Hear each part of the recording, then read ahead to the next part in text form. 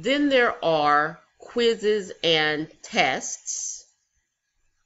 You can access those two ways. You can go directly to the test and quizzes link here, or there will be links all through the lessons to the quizzes and the exams. And notice each of the quizzes and the exams has a password. They have a due date. If you try to access it after the due date, it would not be available. It will only be available after you have gone through your lessons. In each of the quizzes and exams, I'm really trying to test your ability to understand the material. So quizzes and exams are timed. Quizzes, 25 minutes for each quiz for 25 questions. They are all multiple choice. And the exams, there are 2 hours. Exams contain 80 questions, multiple choice and true false, and either 1 or 2 essay questions. I don't force my students to go and take an exam on campus, but I make my exams timed because I really am trying to assess whether or not you really do understand the material. You don't get a second chance to take quizzes or exams. You take it, you have to take it in one sitting. You can't pause it and come back to it. Or if you do, you still only have that 2 hours for the exam or the 25 minutes for the quiz to take it. Now let's talk about essay questions. Again, there will be 1 or 2 on each exam.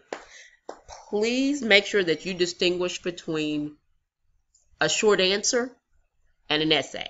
An essay is a well thought out, multi-paragraph, fully explained answer. A short answer is 1 or 2 or 3 sentences and would not get you full credit by any stretch of the imagination. And essay questions, whether there's 1 or 2, are going to be 20% of the exam grade. So on an essay question, these are 3 things that you should never do.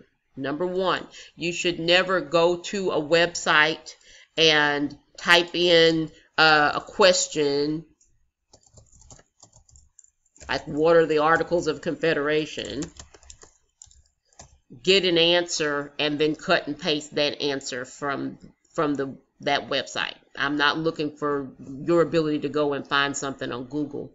And if I do discover that you've done that, I'll give you a 0 on the essay answer, and eventually if you are a multiple time offender, then I'll give you a 0 on your exam. So we just don't do that.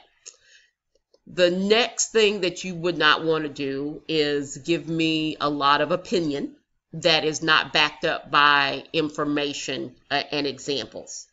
It's really great to hear your opinion.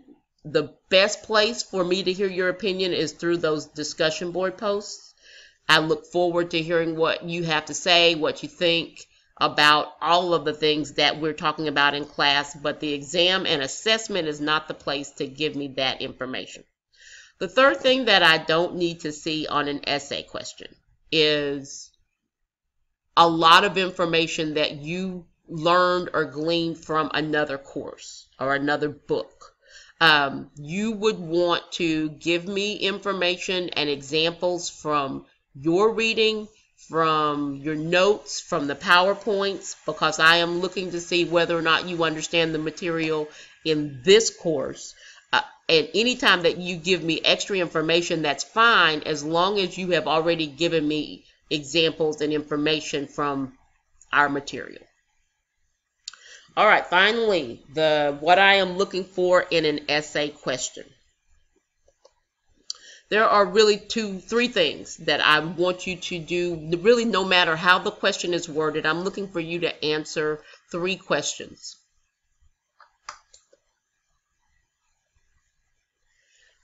One, I want you to tell me, what was the problem? What was the problem that the institution or the person that is mentioned in the essay question, what was the problem that they had to deal with?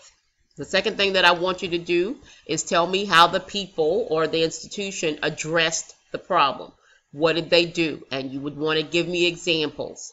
They did this. There were problems with the Articles of Confederation.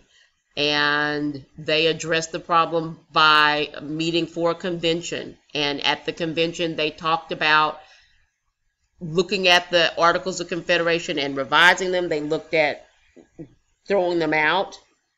And then you would finally give me an evaluation of how that solution worked. The solution that they came up with, what were the implications? If we're talking about the Constitutional Convention and they were talking about the 3/5 compromise, that would mean that with the 3/5 compromise, that Southern states were going to have more representatives. That would mean that Southern politicians would be more likely to be presidents. In fact, we had several presidents that were slave owners because of that was one of the implications of the 3/5 compromise at the Constitutional Convention. So those would be some examples. You would certainly want to make sure that it is nice and clear, that if you give me any words or definitions that come from the book, you would want to explain what that meant so that I know that you really understand it. And that would help you get the maximum amount of points on an essay question on the exam. I hope this is helpful. This is the first time I've done this, so let me know. Talk to you later.